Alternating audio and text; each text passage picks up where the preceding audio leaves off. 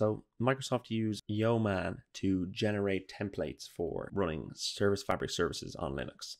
So we want to install this by typing npm install, and we should probably sudo npm install. I want to install it globally, yo. So enter that to install Yeoman. So now that Yeoman has been installed, we can run npm sudo npm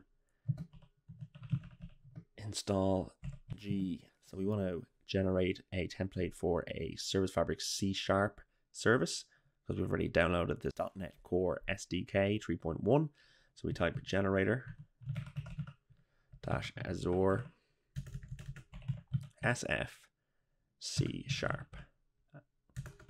and press enter to download that template. I think we spelled generator wrong there. G-N-E-R-A-T-O-R.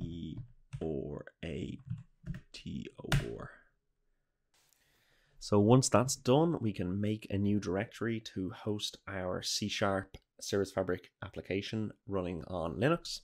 So just type mkdir, and just call it new application. We'll navigate to that using cd new application. So now we're in that folder, and we can simply type yo and azure sf C#, and this should start Yeoman and walk us through some steps to template our first Service Fabric service running on Linux. So we don't want to do this statistics for now, but you can decide yourself. And we want to give our application a name, so we'll just call it first application. And we'll make it a reliable stateless service. The name of the service will be called first stateless service, and that should create the service for us here. So we can see it's created several files, including some scripts to install, upgrade, and build our application. So the first thing we want to do is we want to build the application. So we want to navigate into our first application and list out the files, and we want to run the build script. So build.sh, and that should build our Service Fabric service for us. Okay, so once that's done, we want to use a tool called sfctl.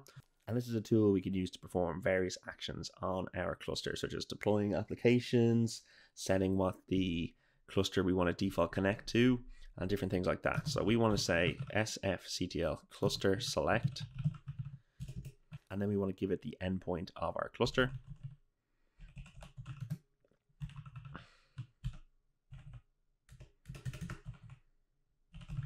In this case, it's localhost 19080. If we were running our cluster somewhere else, we would obviously give it a different endpoint. So we'll just press enter on that. And we probably need to run that with sudo because we got permission denied. And that seems to have worked this time. And then we want to just basically install our application on our local cluster. And this will copy the application package to the cluster's image store, register the application type, and create an instance of the application. So we can do /install.sh. And we need to run that with sudo, sorry. So if we run it with sudo, we should see it go through the process of deploying our C# template application to our cluster. And now that's said that this is complete. So if we go to our Service Fabric Explorer, we should see our new application appear very shortly. So we go to applications, and we can see here the first application type is already there, and the service should appear very shortly. And here it is. Here's our first stateless service. So another thing we can do when running Service Fabric on Linux is host containers inside our Service Fabric cluster. We can also do this on Windows, but this tutorial will cover how to do it on Linux. So we're on Docker Hub here, and we're just going to download a very simple Docker image for a Flask app, so using Python. So we'll copy this Docker pull, and we'll open a new terminal window, and we'll type sudo and copy in the command. So Docker pull, and then the name of the image, give it the password, and this should pull the Docker image for us. So then again, we want to use Yeoman to create the containers for us. So to do this, we type sudo npm install g generator generator-azure SF container. And this will give us the Yeoman template for creating Service Fabric containers. So press enter and this should install. So once that's finished, we can run sudo yo and azure SF container. And this should bring us through the templating process for a Service Fabric container application. And we want to first give it a name. So we'll call it container application. And the name of the application service, so we'll just call it container service.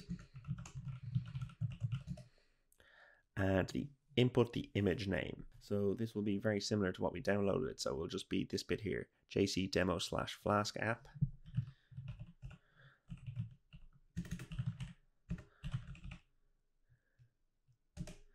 And we don't want to give it any commands, and we only want to generate one instance of the guest container. And I think this Docker application exposes port 5000, so we'll also map port 5000 to port 5000 on our computer. And that should then create the container application for us. So if we go ls, we can see we have our container application here. And if we navigate into that and list out, we can see we have a install.sh script which we can run to install the container to our local Service Fabric cluster. So we just want to run that. And we want to run it with sudo again, apologies. And that should deploy the container to our Service Fabric cluster. So we can see there, it went through a couple of different steps and the container should be deployed to our Service Fabric cluster. And we can check that in the Service Fabric Explorer. We can see here now we have two applications. We have the container application type and our first application type. So this is the C# service and application that we deployed, and this is the containerized application, which is basically a Flask API. So we can actually go to localhost 5000, which is the port we exposed and the port that this Flask application is served on, and we can actually see that the Flask application is running inside our Service Fabric cluster. So if we go localhost 5000, press enter, and this is the output of what we see. So this is just our sample Flask application. So thanks for watching this video, guys. I hope you learned the basics of running Service Fabric on Linux.